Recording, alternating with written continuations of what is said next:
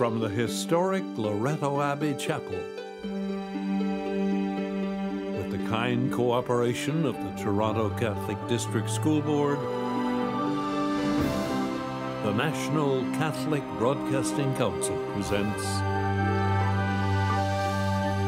the Daily TV Mass. Welcome to the celebration of the Daily TV Mass. My name is Father Dan Donovan. The televising of this Mass is made possible by a contribution from Jean, Alain, and family from Leduc, Alberta. This Mass is offered in memory of her husband, Norman, sons Danny and Roland, daughter Pauline, and the other deceased members of her family. For special intentions and in thanksgiving for the spiritual and moral support of the Daily TV Mass. Our thanks to Jean, Arlene, for making it possible for tens of thousands of faithful across Canada and beyond to begin a new week with this celebration. In the name of the Father, and of the Son, and of the Holy Spirit, amen. The grace of our Lord Jesus Christ, and the love of God, and the communion of the Holy Spirit be with you all. Let us now acknowledge our sins and so prepare ourselves to celebrate the sacred mysteries. You were sent to heal the contrite of heart. Lord, have mercy. Lord, have mercy. You came to call sinners. Christ, have mercy. Christ, have mercy. You are seated at the right hand of the Father to intercede for us. Lord, have mercy. Lord, have mercy. May Almighty God have mercy on us, forgive us our sins, and bring us to everlasting life. Amen. Let us pray. Almighty ever-living God, as we see how the nativity of your Son, according to the flesh, draws near, we pray that to us, your unworthy servants, mercy may flow from your word, who chose to become flesh of the Virgin Mary and establish among us his dwelling. Jesus Christ, our Lord, who lives and reigns with you in the unity of the Holy Spirit, one God, forever and ever. A reading from the book of the prophet Malachi. Thus says the Lord to Israel, see, I am sending my messenger to prepare the way before me, and the Lord, whom you seek, will suddenly come to his temple. The messenger of the covenant in whom you delight. Indeed, he is coming, says the Lord of hosts. But who can endure the day of his coming? And who can stand when he appears? For he is like a refiner's fire and like fuller's soap. He will sit as a refiner and purifier of silver, and he will purify the descendants of Levi and refine them like gold and silver, until they present offerings to the Lord in righteousness.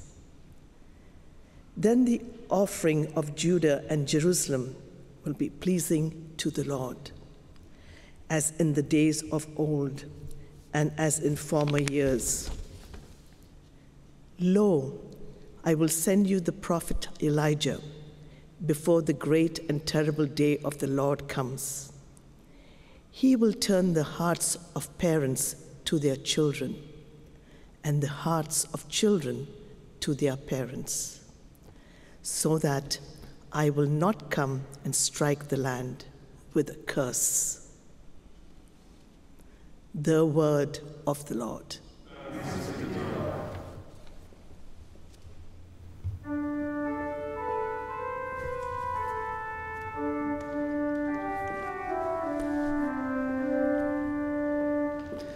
Lift up your heads and see, your redemption is near at hand. Lift up your heads and see, your redemption is near at hand. Make me know your ways, O Lord. Teach me your paths. Lead me in your truth and teach me, for you are the God of my salvation. Lift up your heads and see, your redemption is near at hand. Good and upright is the Lord, therefore he instructs sinners in the way. He leads the humble in what is right, and teaches the humble his way. Lift up your heads and see, your redemption is near at hand. All the paths of the Lord are steadfast love and faithfulness, for those who keep his covenant and his decrees. The friendship of the Lord is for those who fear him, and he makes his covenant known to them. Lift up your heads and see, your redemption is near at hand.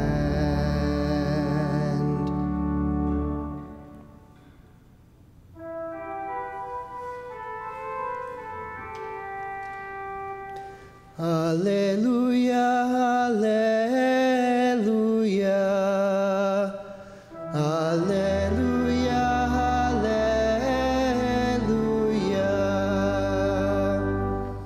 Come, Emmanuel, God's presence among us, our King, our Judge. Save us, Lord our God. Alleluia, alleluia.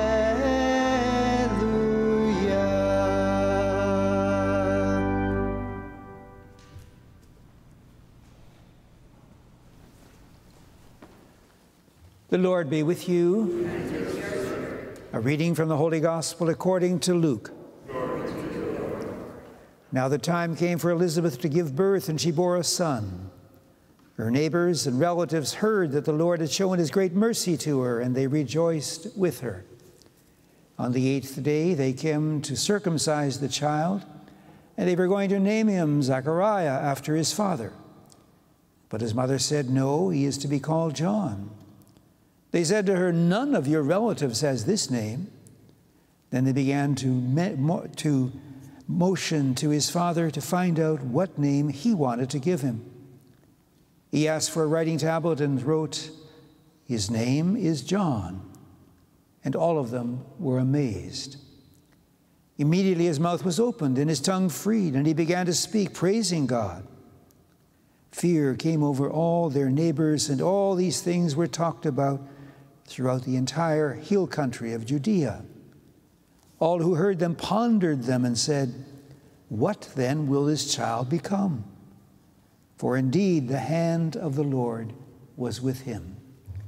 The Gospel of the Lord.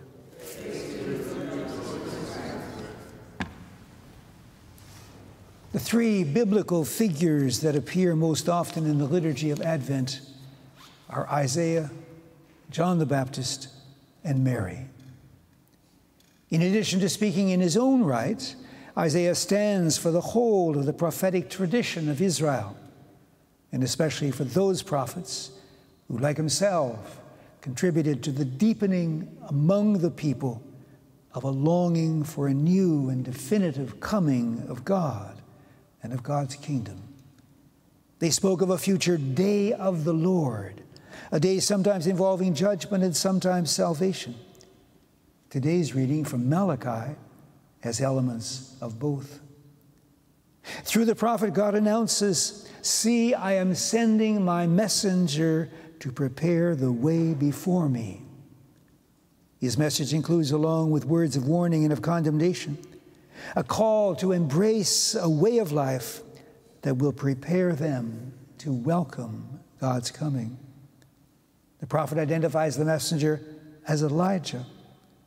He will turn the hearts of parents to their children, he says, and the hearts of children to their parents. Some passages in the New Testament identify John the Baptist as Elijah. With the spirit and power of Elijah, the angel announces to Zechariah, "Your son will go before the Lord to turn the hearts of parents to their children and the disobedient to the wisdom of the righteous, to make ready a people prepared for the Lord." Isaiah, Malachi, and John the Baptist all come to us out of the past. They lived in times and cultures in many ways very different from our own. Their message, however, transcends their own time and speaks to us here and now. It warns, promises, and challenges us. The closer we get to Christmas, the more pressing their message becomes. They all, in their distinctive ways, call us to prepare for the coming of the Christ into our hearts today.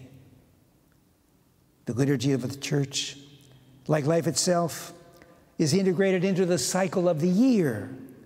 Spring, summer, fall, and winter follow one another with a certain inevitability. The cycle is always the same, and yet it is also different. Different above all because we are different. We are a year older. We've had new experiences and faced new challenges. Perhaps we've become married or been widowed, entered the full-time workforce for the first time, or retired from it. Whatever experiences we've had during the past year, today we are different from what we were at this point in Advent last year. There is a saying in the Old Testament, which comes back a number of times, "If today you hear God's voice, harden not your hearts." To harden one's heart is to render it insensitive to others and their needs, and more profoundly, to make it insensitive to God and to the murmurings of His Spirit in our heart and in our conscience. In listening to the readings from the Scripture read at Mass, we should think of them as addressed to us at this moment and in this place. When describing the vocation of John, the evangelists apply to him a text from Isaiah. For them, he is the voice of one crying in the wilderness, "Prepare the way of the Lord, make his path straight. Every valley shall be filled, and every mountain and hill shall be made low." The references in the text to valleys, mountains, and hills are obviously metaphorical. The coming of Christ, for which we are called to prepare the way, is a spiritual coming. It demands a spiritual and moral preparation. In the Our Father, we join two petitions. Each of them throws light on the other. "Thy kingdom come," we pray. "Thy will be done." It is by doing the will of God, as revealed in the life and teaching of Jesus, that we contribute to the coming of the kingdom. We could even say that the kingdom comes to us in the form of Jesus. He is the kingdom in person. When we welcome him into our life, when we allow his Spirit to mold our spirit, and when we try to live as he lived, then the kingdom of God is truly present in our midst. The preface for the Feast of Christ the King describes his kingdom as a kingdom of truth and life, a kingdom of holiness and grace, a kingdom of justice, love, and peace. To embrace these values, to try to live according to them, and to encourage them in others, is to prepare the kingdom of God. Mary is the third great figure in the Advent liturgy.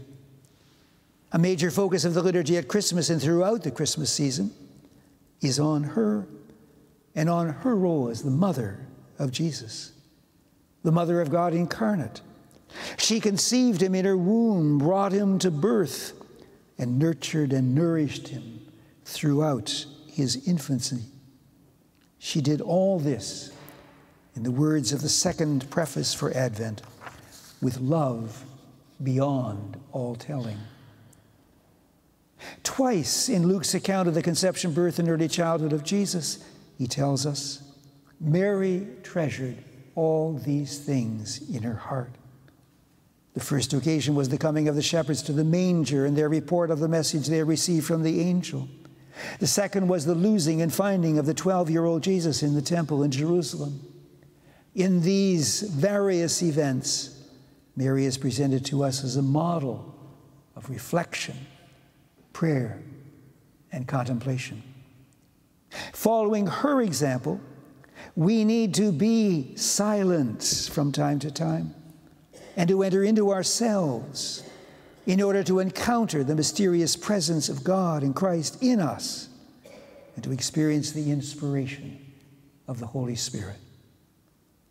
My Christmas wish for you and for your family is that you will experience the peace, joy, and love which are at the heart of the great mystery we celebrate throughout the coming days. Let us now in faith and trust present before God our needs. For all of us that are sharing in this Eucharist will draw us more deeply into the mystery of Christmas, let us pray to the Lord. For those in the Daily Mass community who have asked to have a family member or a family situation included in our prayer intentions book, that through the intercession of Mary, they might find strength and comfort, let us pray to the Lord.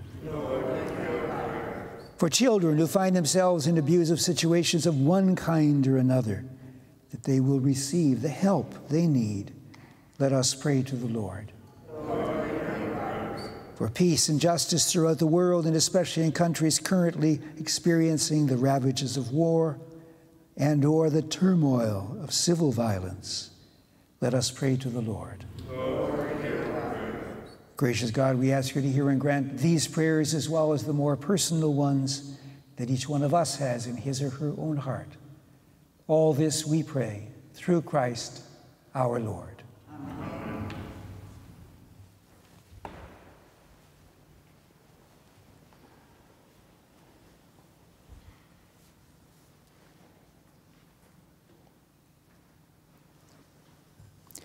Blessed are you, Lord God of all creation, for through your goodness we have received the bread we offer you. Fruit of the earth and work of human hands, it will become for us the bread of life.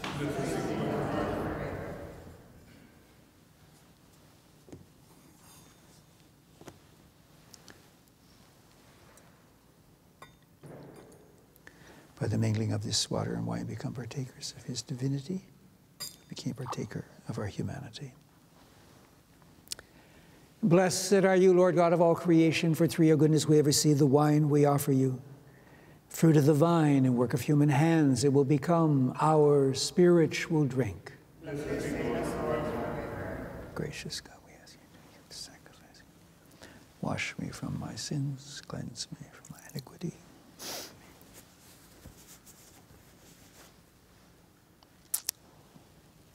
Pray, brothers and sisters, that my sacrifice and yours may be made acceptable to God, the Father Almighty.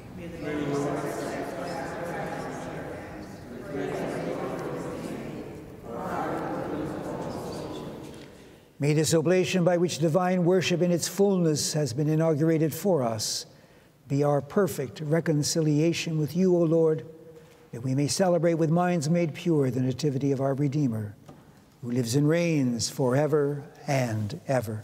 Amen. The Lord be with you. Lift up your hearts. Let us give thanks to the Lord our God. It is truly right and just, our duty and our salvation always and everywhere to give you thanks, Lord, Holy Father, Almighty and eternal God, through Christ our Lord. For all the oracles of the prophets foretold him. The Virgin Mother longed for him with love beyond all telling. John the Baptist sang of his coming and proclaimed his presence when he came. It is by his gift that already we rejoice at the mystery of his nativity, so that he may find us watchful in prayer and exultant in praise. And so with angels and archangels, with thrones and dominions, and with all the hosts and powers of heaven, we sing the hymn of your glory, as without end we acclaim. Holy, holy, holy Lord God of hosts, heaven and earth are full of your glory. Hosanna in the highest. Blessed is he who comes in the name of the Lord. Hosanna in the highest.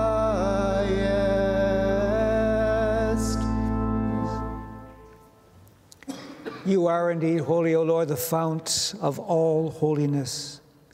Make holy, therefore, these gifts, we pray, by sending down your Spirit upon them like the dewfall, so that they will become for us the body and blood of our Lord Jesus Christ.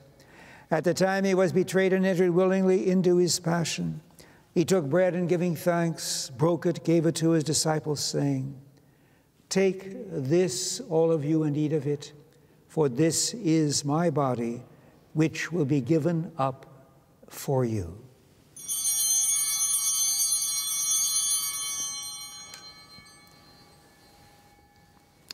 In a similar way, when supper was ended, he took the chalice, and once more, giving thanks, gave it to his disciples, saying, "Take this, all of you, and drink from it, for this is the chalice of my blood, the blood of the new and eternal covenant, which will be poured out for you and for many for the forgiveness of sins.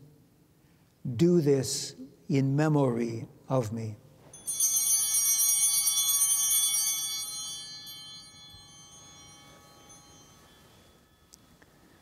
The mystery of faith.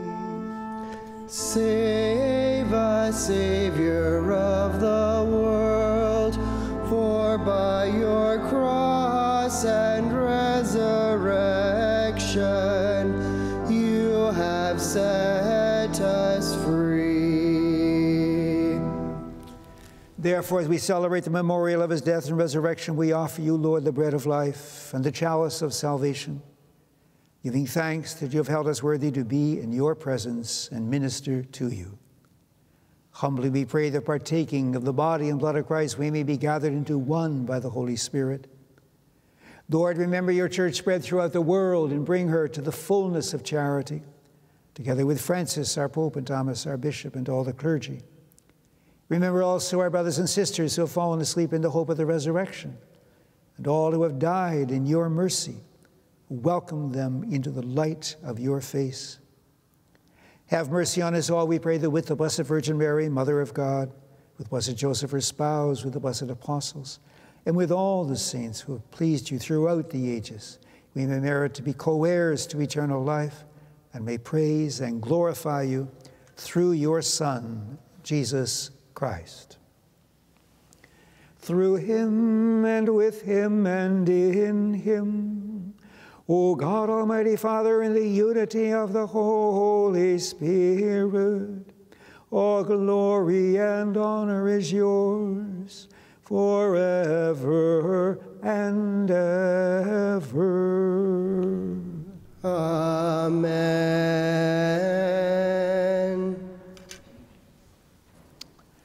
At the Savior's command, informed by divine teaching, we dare to say, Our Father, who art in heaven, hallowed be thy name. Thy kingdom come, thy will be done on earth as it is in heaven. Give us this day our daily bread, and forgive us our trespasses, as we forgive those who trespass against us. And lead us not into temptation, but deliver us from evil. Deliver us, Lord, we pray, from every evil. Graciously grant peace in our days, that by the help of your mercy we may be always free from sin and safe from all distress, as we await the blessed hope and the coming of our Savior, Jesus Christ.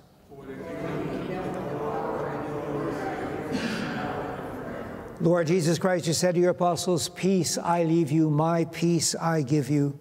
Look not upon our sins, but upon the faith of your church, and graciously grant her peace and unity in accordance with your will, who live and reign forever and ever." May the peace of the Lord be with you always. Let us offer one another the sign of peace. Peace.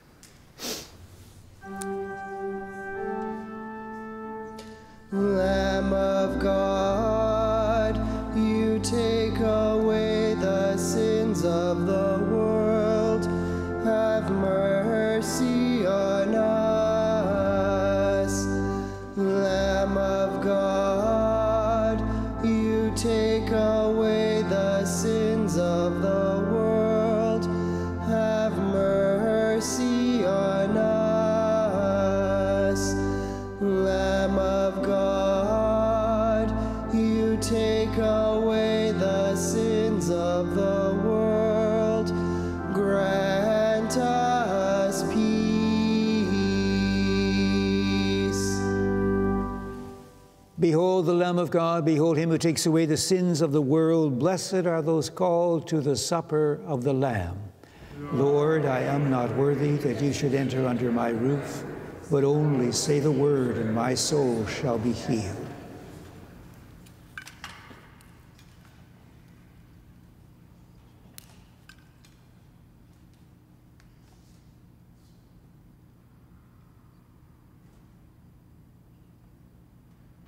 With those of you at home, join with me now in this spiritual reflection of Father Pedro Arrupe. More than ever, I find myself in the hands of God. This is what I've wanted all my life, from my youth. But now, there is a difference. The initiative is entirely with God. It is indeed a profound spiritual experience to know and feel myself so totally in God's hands.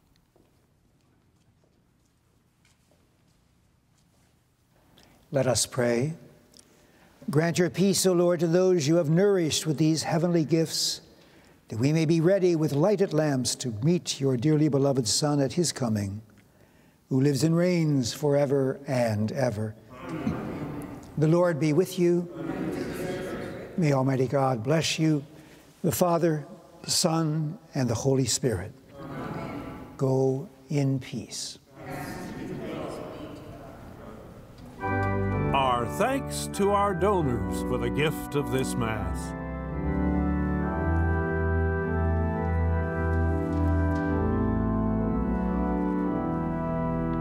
If you'd like to sponsor a Mass or share in sponsoring a Mass, please call our office at 1-888-383-6277 for details. Israel, that mourns in lowly exile here, until the Son of God appear. Rejoice, rejoice, Emmanuel shall come to you, O Israel. O come, O wisdom from